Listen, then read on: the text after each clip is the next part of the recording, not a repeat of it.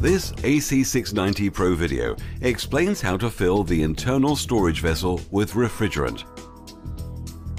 Switch the machine on, and after initializing, date and time is displayed. Press the menu key.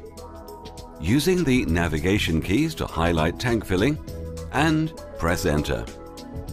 The flashing icon indicates the maximum amount of refrigerant that can be recovered, in other words, filled. It is important not to fill to maximum.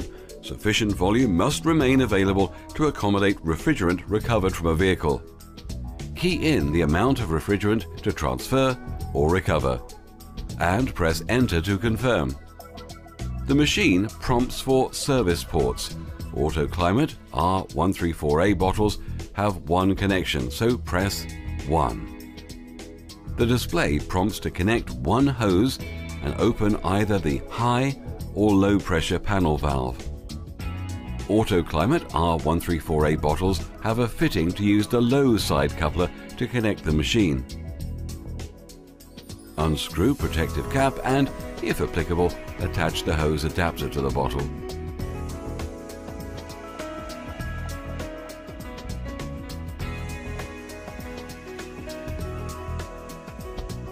Connect the coupler to the bottle of R134A.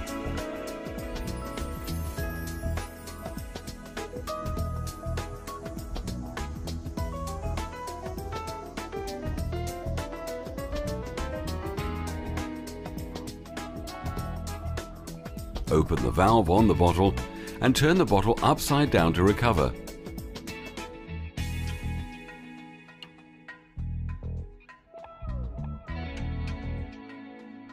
Open the low side panel valve and the low side pressure will rise. Press enter to continue.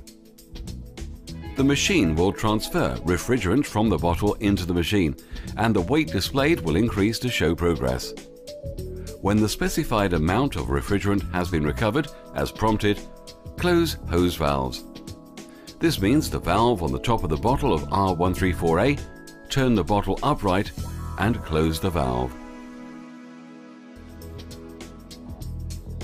Press enter, and the machine will recover the refrigerant from the hose and clear the machine. The low side pressure will drop. When the recovery is complete, press enter to continue. As prompted, close the low pressure panel valve and disconnect the hose from the bottle of refrigerant. Store the hose, remove the adapter, and replace the protective cap on the bottle. Press stop to return to the menu. Press stop. Date and time will be displayed.